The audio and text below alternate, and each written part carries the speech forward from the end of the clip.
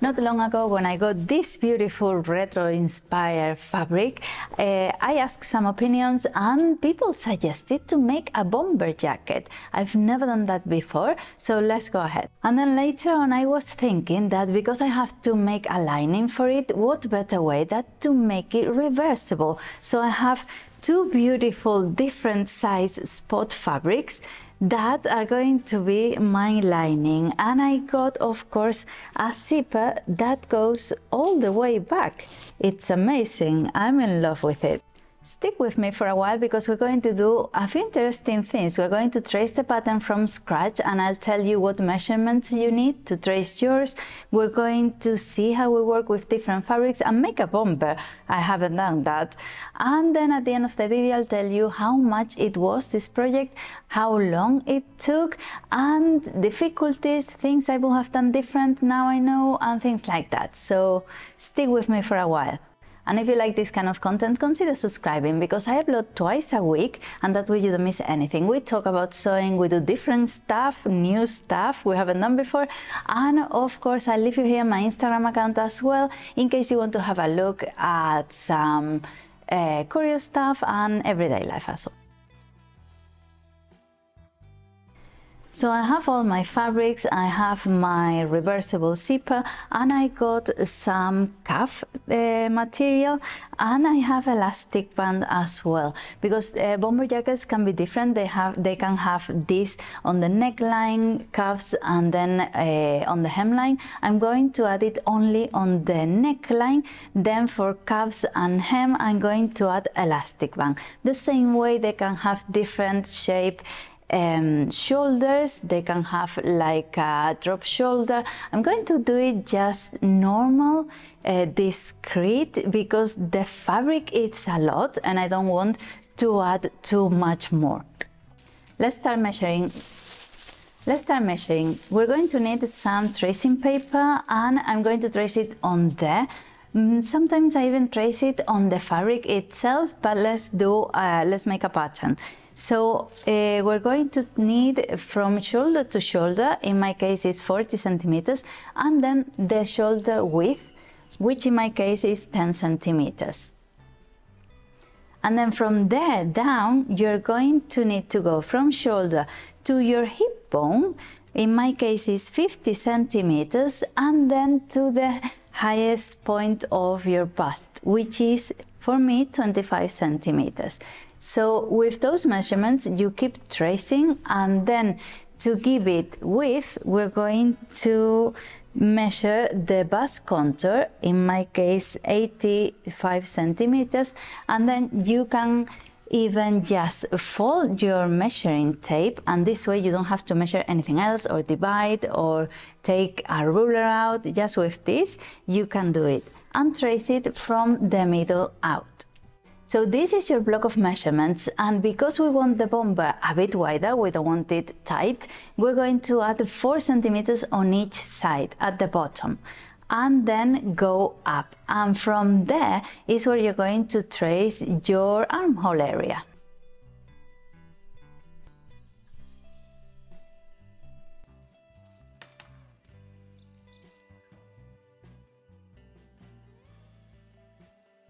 And then the sleeve. For the sleeve you're going to fold your paper, and that way is easier. I'm going to need the length from shoulder to wrist, and what I'm doing is that I'm holding my measuring tape between my fingers, and that way is easy enough to see the measurement.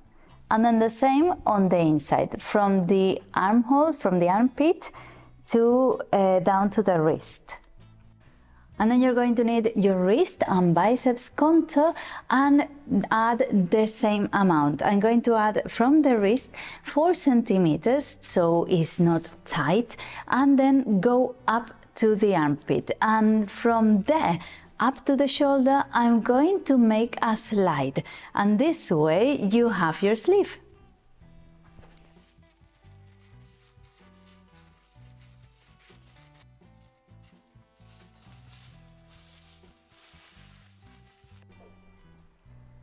I much rather trace my own fabrics. I think it's much better than cutting a pattern from a pattern magazine. If you do that, you have to look for your size. Then you have to check that the size is properly done, or if you have to adapt some measurements as well, which is a mess. And then you have to follow instructions. Don't let me start on that.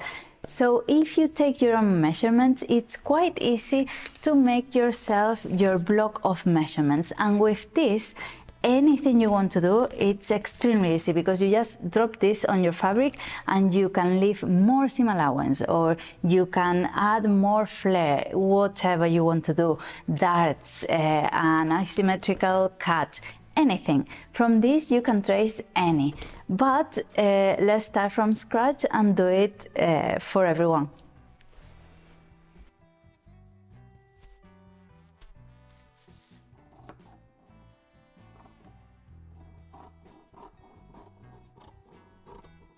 I'm going to start cutting my fabric, and because I have only remnants for the polka dot fabric, I'm going to use both of them. So the sleeves are going to be in one size and the body in the other. And then for the fabric, the best thing you can do is to use what you have cut to do the same, unless you cut it all at once, the two layers of fabric, which is not advisable. The thing is, when I got this retro fabric, I knew about the lines, I liked them, but I didn't realize that, for example, here on this side is not right next to the selvage edge, but almost, but on the other side is not. It's not the same pattern, so the flowers start again. So I'm a bit confused. I don't know what to do, because I thought of using them for the cuffs and hemline of the jacket, which would be really nice, but you're wasting so much fabric. The ideal bit would be to do those bits for the sleeves, so you use all that and cut the fabric clean on one side. But then I don't know, I'm not sure at all. Another thing would be to use the stripes on the side of the sleeves, but again, you waste a lot of fabric. It was cheap, but still. So I've decided to do the stripes on the sleeves instead of on the hemlines of the sleeves and bodies. Why? Because bomber jackets are a bit shorter and they are not on the same level as the cuffs would be, so it'll be like a step, there'll be unbalanced, and I think that'll be a bit tricky to the eye. So I'm going with this method, changing the side, changing the position of the sleeve, so I have them symmetrical, if you know what I mean.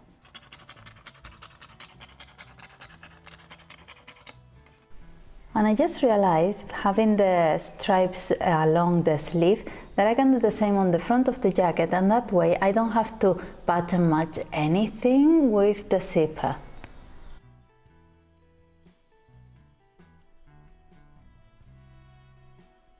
With everything cut, I'm going to start sewing together the bodies and sleeves along the side seams so I can put them together later on, the same with the lining.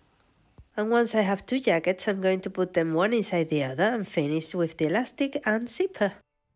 I'm going to start by sewing the bodies right sides together along the side seams and shoulders.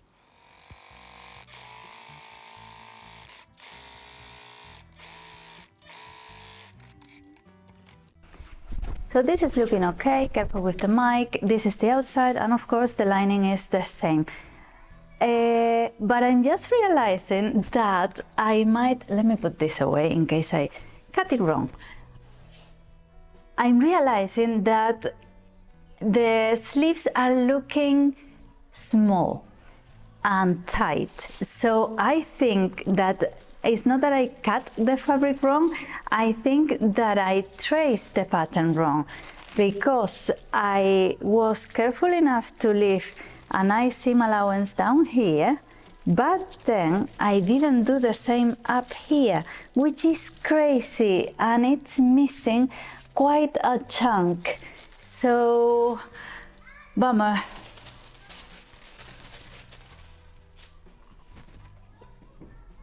Solving problems. So the first thing you have to think is, do I have enough fabric to replicate the sleeve? If you do, there's no problem at all. It's a bit of a waste, but it's the way we learn. There's no other way. And the second thing, if you don't, maybe you can add a strip of fabric all the way down on the inside. So what is better? After all of this, after breathing and after making a yoga session, so you don't end up throwing something out of the window. So what is better? Shall I add fabric or shall I just cut again? I don't think I have enough fabric to cut again either way, because this is also just tight enough, and I have to add like, yeah, another 5 centimeters on top. So I don't think I have enough to cut the fabric again. So I'm going to have to add a strip. And one thing I had done is that I had cut other sleeves to make like a second one, so you could see a different way to place the patterns. But, well, what a mess.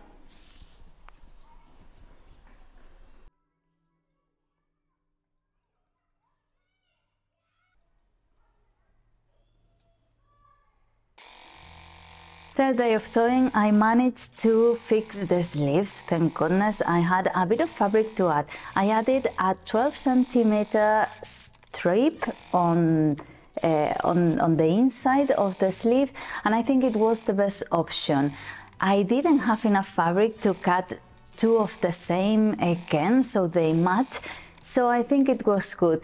I was a bit disappointed that in the end I didn't use the stripes on the hemlines of sleeves and bodies, but then I realized that it wouldn't have fitted. I had 1.5 meters, so they didn't fit, and I couldn't use the one opposite, the other straps, because, not straps, the other stripes, because they didn't fit.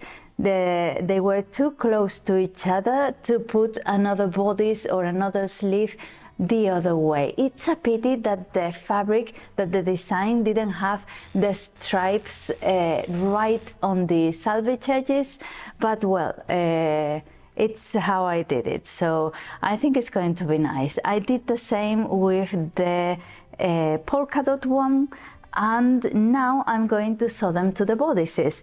So what I always do is that I put the bodice inside out and I leave the sleeve right size out, and that way I can just pin it, no problem at all. But be careful if you have right and left sleeve. I didn't, I left it the same because it's a bomber jacket, it's quite loose, so I didn't do all the front of the sleeve a bit curvier. I didn't do that. I just left it as the same, so I didn't have to think of that.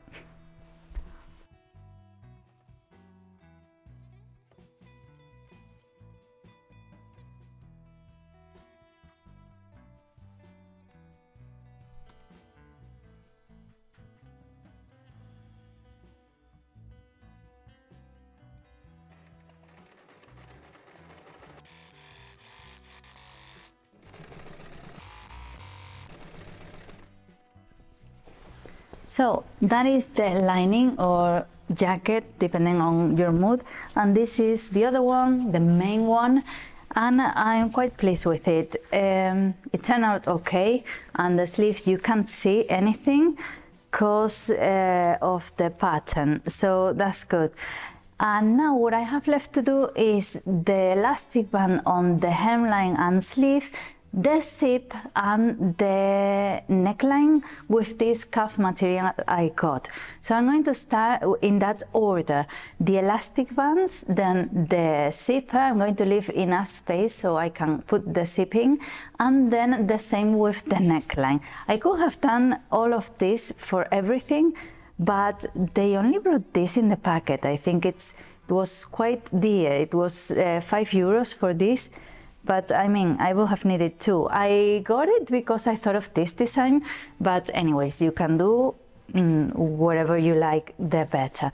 So for the elastic band, just make sure you measure yourself with the elastic band and not with your measurement, because elastic bands change and maybe you cut some and it's not enough or it's a bit loose. So just be careful. I'm going to just measure my hip line, and there I'm going to cut, and I'm just going, because it's 2 layers of fabric, I'm just going to put them in one inside each other and push it in.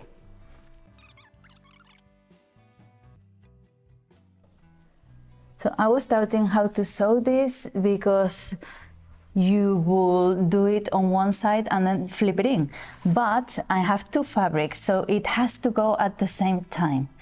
So let's see how we do. This is just, I don't know, this is just things that come to my mind, and then you know.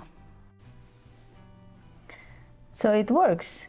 So with the 2 fabrics, with the 2 jackets right size together, along the hemline we can sew the elastic band, and then once it's right size out, or the proper side out, it's done. That's good.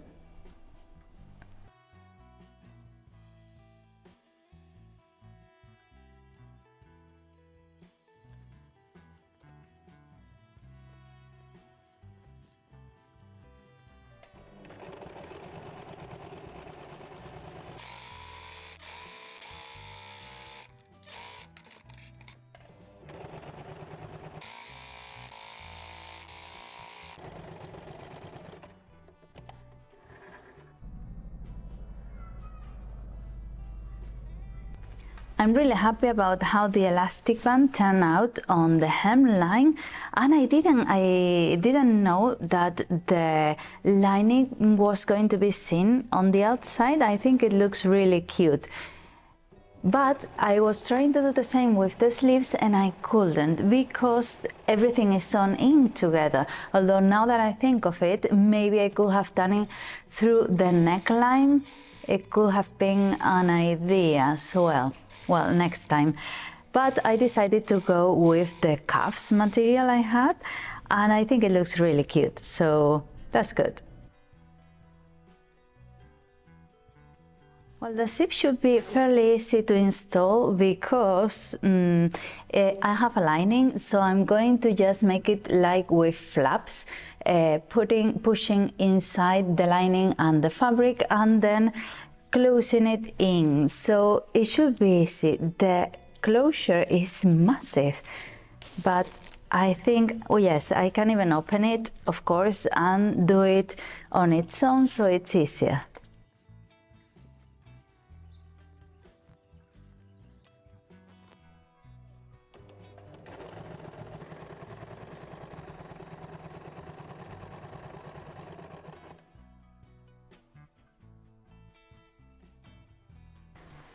Well, the zipper looks really nice. It's fairly easy to sew because you just push the ends in and you sew it together. The only thing I had problems with is that. Let me see if I can explain myself properly. When I sewed the hemline, the lining came out. I wasn't counting on that. I didn't know it was going to happen the way I sewed it. So the lining coming out means that the lining came down a little bit and it became shorter. So I had to cut the retro fabric, and that made the bomber a bit shorter. So the zipper was a bit longer for this now. So I didn't want to cut it. It's a really thick zip. I don't know if I cut it, if it's going to be okay. So I'm going to just leave it inside and close it as it is. And now the neckline. What I'm going to do, this is like a sandwich style sewing bit, so I'm going to just push the ends of the neckline in and put the cuff material in there. So I'm going to baste. I'm going to start by pinning and then basting. When you have to baste, you have to baste. So I have my piece of cuff material that I want to insert in here. So the rectangle of cuff with the cuts on the side are going to be stretched a little bit so they come down, and this shape, this arch, is going to get in there. So you don't see any seams and it's a bit sort of a curve, I think, for what I see on the, in pictures. I haven't done anything like this before, so just bear with me. All right. I'm basting, of course. I'm not a fan of basting, but when you have to baste, you have to baste.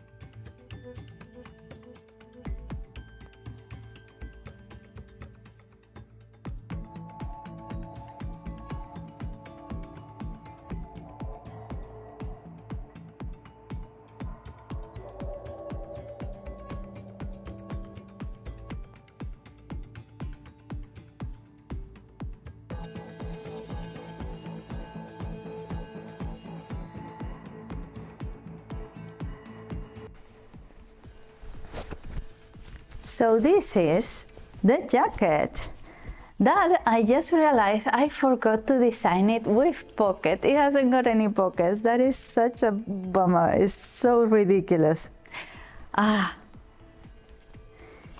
So that was one of the mistakes, the pockets. I didn't design it with pockets, but the rest of it, I'm quite happy with it. Another thing was the fabric. The fabric had these stripes on the selvage edge, but not on both selvage edges. On one of the sides, it was like 30 centimeters in the fabric, so it was difficult to place your pattern on it. At first I thought that it would be nice to have the stripes on the hemlines, but then I realized it didn't fit and I couldn't use the other one because the patterns overlapped each other. So I had to do it like this. I think it looks nice and I think the pattern looks lovely because it's quite right on the seam, on the shoulder seam, so it looks really neat. I think it looks lovely, and I love the design with the lining as well. I didn't know the lining was going to come out on the hemline, and that was another mistake, that then coming out this way it meant that it shrunk. It came down a bit, so when I cut the retro fabric, the zip was too long. So I just left it in here. It's a thicker zip. I don't know if it will work to cut it. I just left it in there. And then another thing that was a bit difficult was the cuff material on the neckline, because you have two fabrics sandwiching inside the neckline, so it's a bit difficult to maneuver. I don't know if you can do it a different way. I'm happy about how I did it. The only thing is that this fabric also marks, so if you stitch it wrong, then you have it wrong forever. And then the other side, I think it looks lovely. I quite like spots. So this is how it looks. I think it looks amazing. This is another way, a really good way to match or to combine different fabrics. If you have the same colors but different patterns or different sizes, is ideal. And this was only €2 and €3, something like that. And because I had to line it anyways, I thought it would be a good idea to make it reversible. I think it works really well. It was a long project. It was like 6 hours of work, but I think I wasted a lot of time when placing the pattern because I didn't know what to do with the fabric. But that, like 6 hours of work, and then of course the cost. The thing that was the most expensive was the zip. It was €6.50. Well, the fabric was €8, 2.5 and €3, so it came to a total of €20. I think it's worth it. I think it's nice, it's unique, it's something that reflects your personality, and I think it's completely worth trying.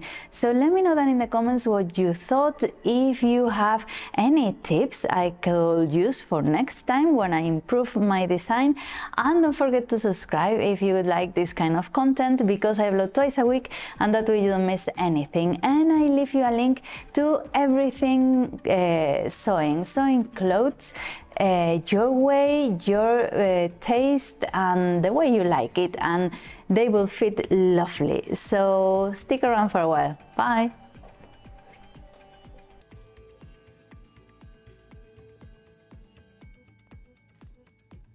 Hola, hola, hola. Uy. A ver cómo quito una hebra con la mano izquierda.